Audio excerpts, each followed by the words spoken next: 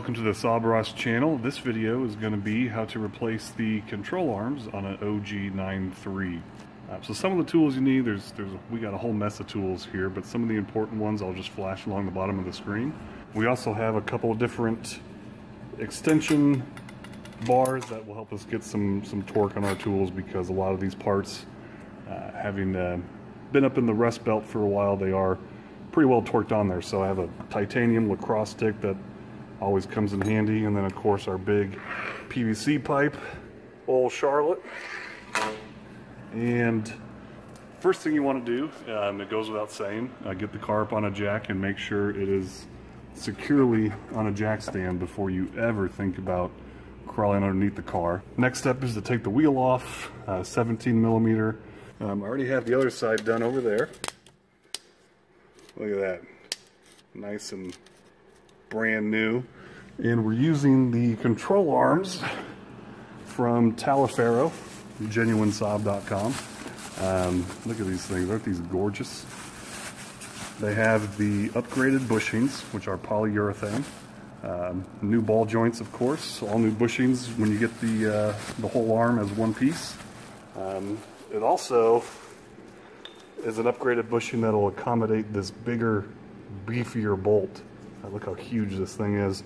It can hold twice the amount of clamping force. So the stock bolt, you usually have about 60-ish foot-pounds on there, and this one goes to 120. Like I said, I've only got the one side done and drove it around, but the effect isn't full until you get both sides done. So next step, once you get this far, is to put a little bit of PB Blaster or WD-40 on the appropriate nuts. You have the 13 millimeter nut for the sway bar end link, and the 19 millimeter nut for the ball joint. See, I got them greased up right there.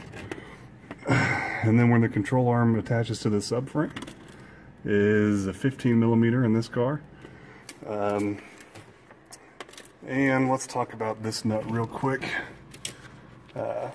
See if you can see him. The main bolt, the one that we'll be upgrading, is a T55 Torx. It's very clear how tight it is right there. You don't have a whole lot of room before you start bumping into this CV axle. So on the other side, when I did this, it was pretty tricky to get a T55 Torx bit in there. You essentially had to lower this whole arm, and it was the last bolt to come out.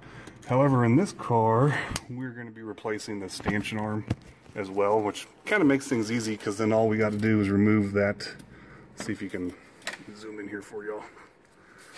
We have a 16 millimeter nut on the stanchion arm back there. That's kind of the nuts that you have to remove. I'm going to go ahead and start loosening these and show you how I do it. So the first nut to come off is the one for the sway bar end link. For those of you with a keen eye, you might have noticed I've already taken that off before I started filming, but it is a 13 millimeter.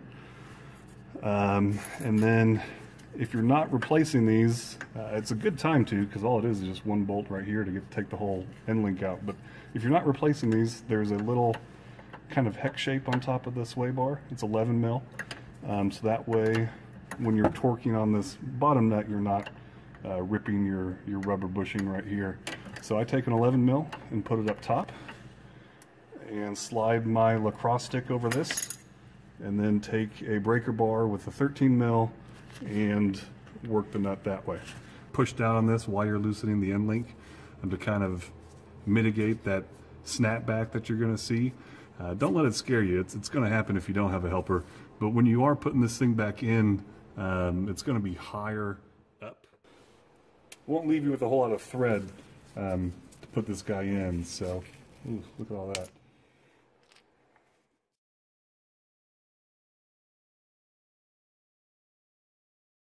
Next one is the 19 mil for our ball joint.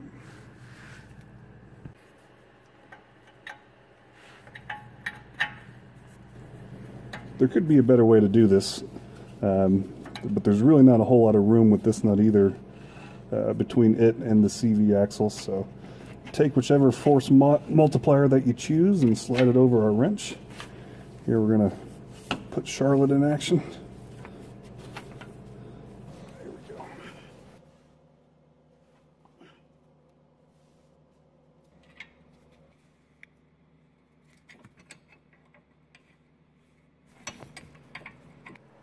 And once you have them loose, you're not out of the woods yet. I'm going to leave the nut on there because I still have to separate this ball joint from the steering knuckle. You can take the nut all the way off, but what you're going to end up doing is using a pickle fork to separate the two, and it takes a little bit of force. So once that pops out, it's personal preference. It keeps the thing from just flying out of there. Like I said, up to you, whichever way you want to do. So I'm going to do that down the road, but let's just go ahead and keep on showing you which bolts we're loosening. So next is, I'm not going to take this one out all the way, but I am going to loosen it. I found if you take this one out and then try and go and use the pickle fork down here, it's just counterproductive. So get this separated before you fully loosen this bolt in the subframe. Now for this bolt, if you're on a lift, it's a lot easier because you can get you have the room to get a whole breaker bar on there. With me working on the ground, it's a little tougher. So the way that I'm going to pull this off may not be the way you do it, but just know it is really torqued in there being a subframe bolt. What I have to do, like I did for the other side, is get my force multiplier here. And it's got this, man, this thing has been the most handy tool. I tell you what, sometimes it helps just to put Charlotte on something and take her for a walk. But this one end we got is kind of flat, so I can put a wrench in here. And then all I'll end up doing is putting this ratchet, or this wrench on my ratchet, and from the other side of the car just push this way to loosen with all my body weight.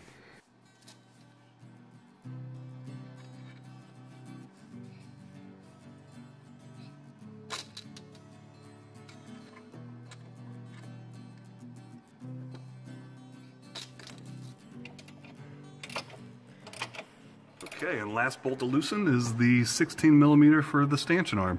I don't know why this one's a 16 and the one back there is a 15. You think they just keep it all uniform, but gotta switch sockets for this guy. Now you may not be replacing this because if you're just doing the control arm, then you take the nut off. My light. Then, like I said before, you just be taking the nut off up here. Since I'm just gonna remove, or I'm replacing this bushing as well, I'm just going to remove this. So 16mm, get your socket on there, and the breaker bar, and extension of choice.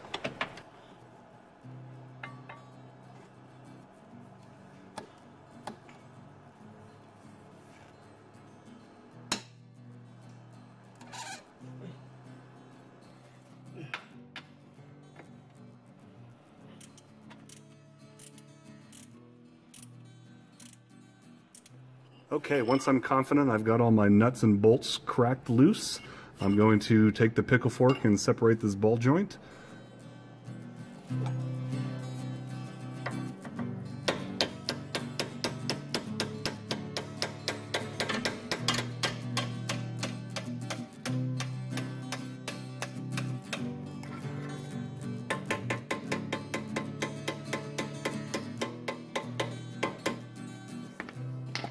I'm also going to mention that you can use a proper ball joint separator.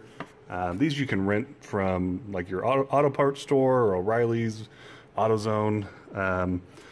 This one though, I think even Harbor Freight sells these. You want to get a small one because the one that I have on hand, and which is why I'm going through the fun of using a pickle fork, is, as we saw earlier, space is pretty limited, so there's not. See how thick this top edge is of the ball joint separator? You can get this end around the bottom, but there's not really a whole lot of room for that guy to fit on top of the nut like he's supposed to. So only use the pickle fork if you're going to be replacing the whole control arm, which I assume most of y'all are, because this old ball joint, when we get done with it, is going to be pretty well shot. So Keep working the pickle fork with the hammer, and then once you've kind of given that a couple goes to give you some space, get the pickle fork all the way in there. And this is where I use my titanium lacrosse stick. It just so happens that it fits over the pickle fork nicely. And being titanium, I know it's not going to snap or break on me. So this is going to take quite a bit of force, and is also the reason why I left that nut on, as you saw earlier. There we go.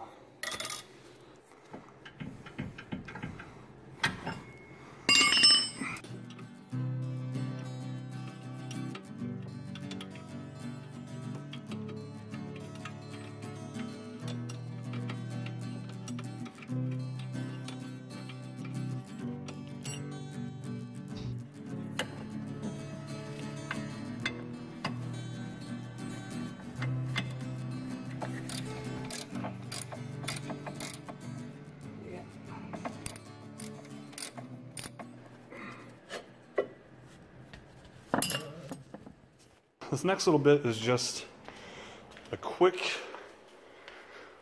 word to the wise for those going with the Taliaferro upgraded bolt option. This bushing they give you is bigger to accommodate the bigger bolt, so the stock bolt doesn't quite fit.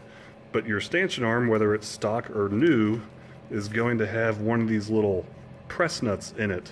Now, in order for this big bolt to fit all the way through, it'll fit through here, but it won't fit through here.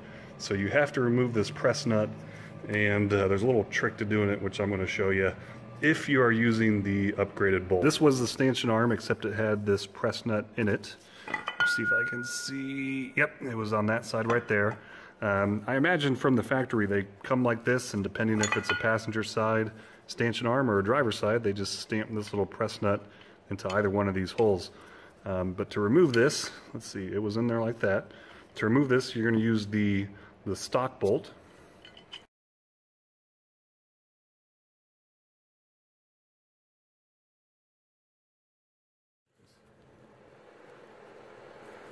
So you got that's the stock bolt just stacked in there. Yeah, just stacked in there. Set it down. Give it more leverage.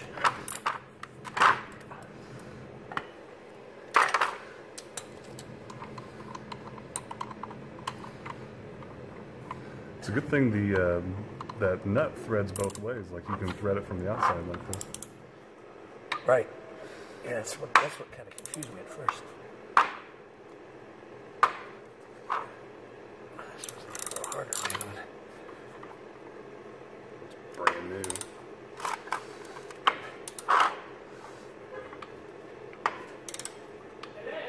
Hello. What's up? How come this side? Oh, hello, Enrique. We're Dad's showing the internet his See how it's almost out? his little trick here. Yeah, it's almost out. There it is. Wow.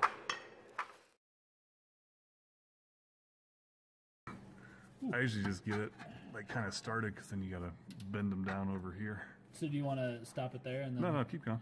You can tighten them all the way. Okay, because I wasn't sure if you needed to be able to move to attach the other piece.